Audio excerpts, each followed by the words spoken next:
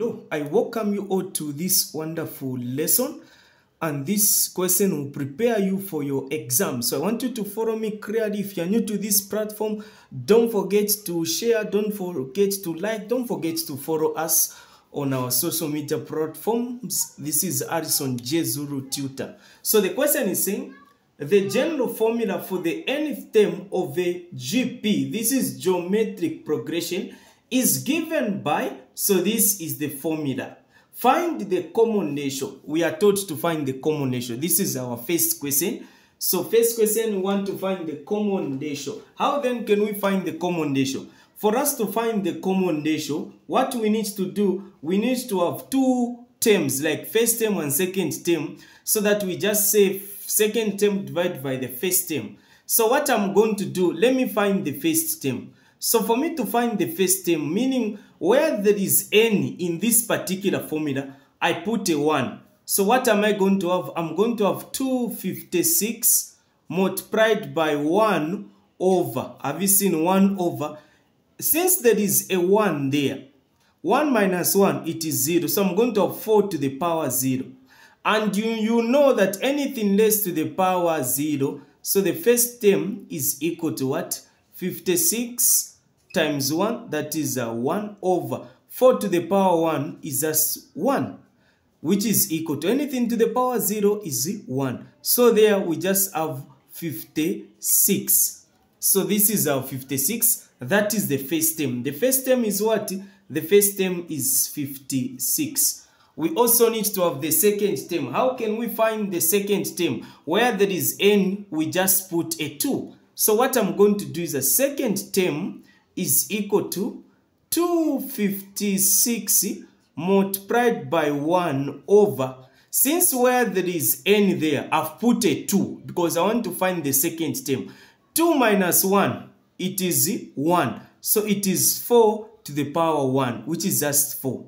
So in this case, what I'm going to have, I'm going to say second term is given by what formula? So I say 256, this is what I'm going to do, 256. So I'm going to say 256 over 4 to the power 1 is just 4. 256 times 1, that's 1. That's 256.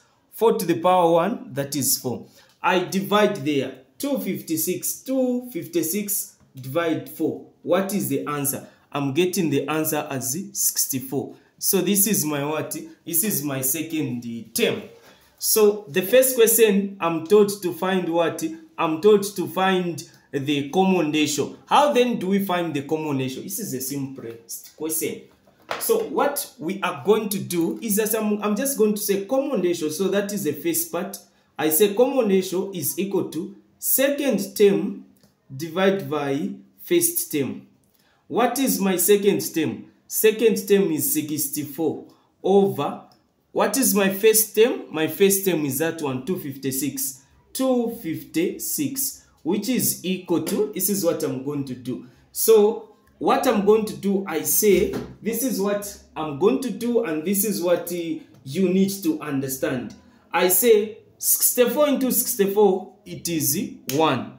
64 into 256, that is 4.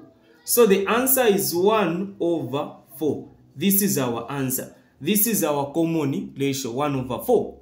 I move now to my next question. My next question, so let's keep the first term. So we know that our first term is what? 256. That is our first term. We've got our second term. What is our second term? Our second term is 64. We should not throw away this data.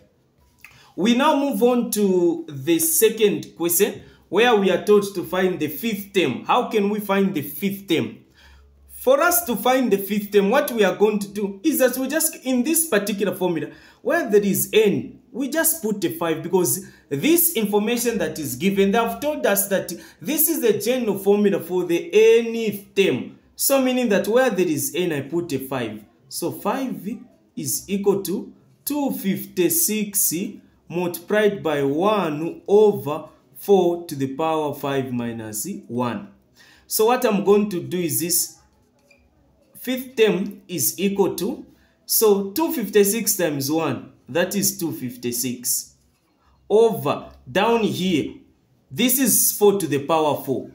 5 minus 1, it is 4. So I say 4 to the power 4. What is the answer? The answer is what? The answer is 256. This is the answer I'm going to get. This is the answer.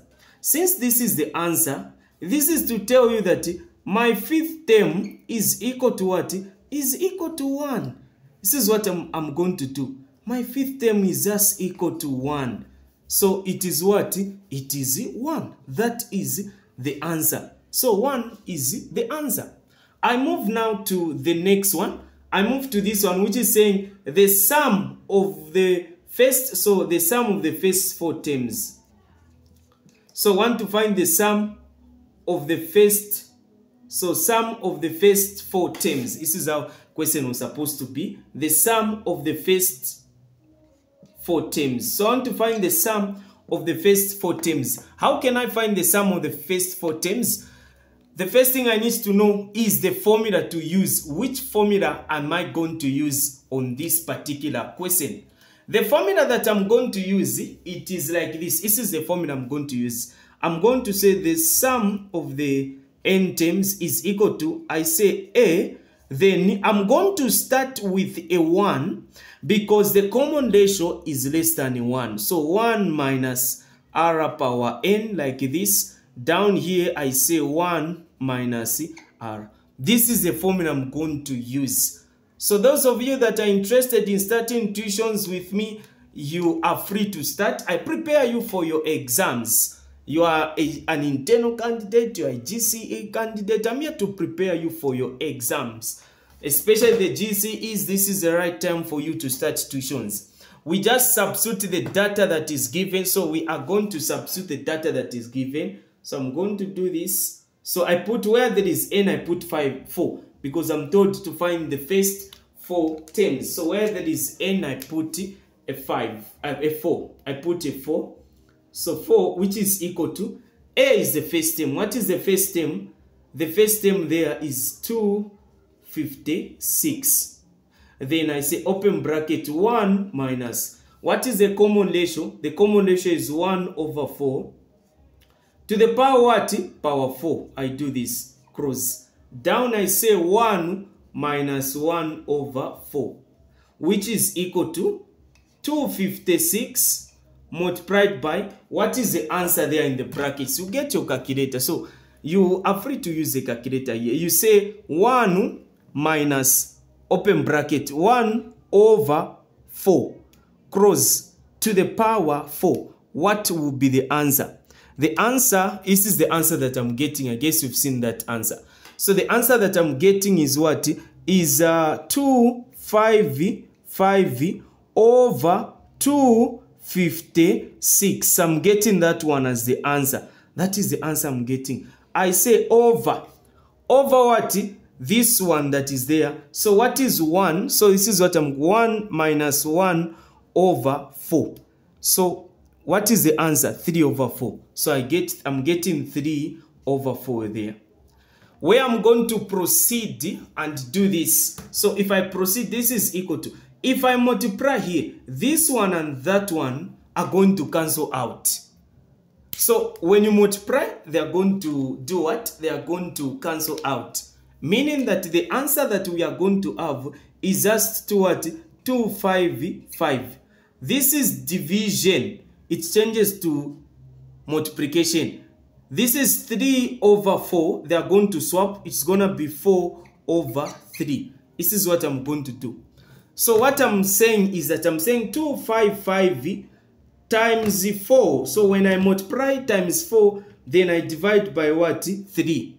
So if you multiply by 4, so hope you are able to get this. You are able to see what is happening here. So when I say this is equal to, so if I multiply by 4, 255 times 4, I'm getting 1000. So I'm getting 1020. I divide by 3. So I divide by 3. The answer I'm getting is 340. So meaning the answer is what? The answer is 340. This is the answer. You are done. Those of you that are interested in starting lessons with me can call me on my number 0971 066747. Thank you.